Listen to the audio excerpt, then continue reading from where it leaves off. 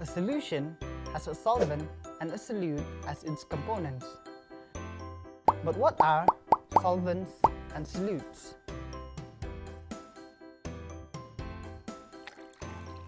A solvent is a component that dissolves other components in it. For example, water can dissolve sugar and salt in it, hence it is a solvent. On the other hand, a solute is the component that is dissolved in the solvent. For example, salt and sugar dissolve in water, hence they are solute. Anyone who has made tea or coffee knows that giving too much tea leaves and coffee powder results in a strong flavor, highly concentrated drink, whereas too little results in a beverage which is dilute and might be unsuitable to drink.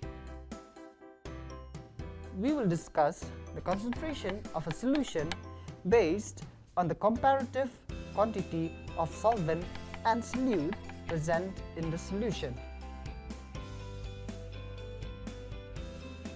The concentration of a solution is the amount of solute present in a given amount of the solution.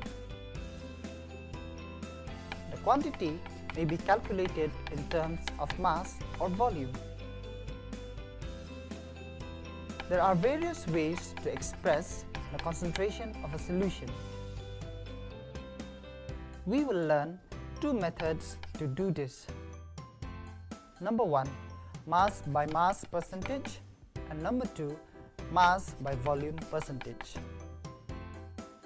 The concentration of a solution in terms of mass by mass percentage is calculated as mass of the solute divided by the mass of the solution and then multiplied by 100. For example, if a solution contains 40 grams of common salt and 320 grams of water, then according to the mass by mass percentage formula, the mass of the solute is 40 grams and the mass of the solution is the mass of the solute plus the mass of the solvent, giving total mass of 360 grams. Hence, 40 grams divided by 360 grams multiplied by 100 will give 11.1% of concentration.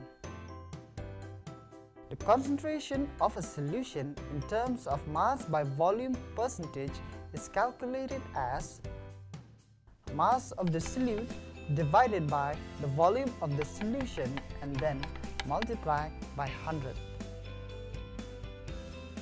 For example, if a solution contains 50 grams of sodium chloride and 1 liter of water, then according to the mass by volume percentage formula, the mass of the solute is 50 grams and the volume of the solution is 1 liter or 1000 milliliter.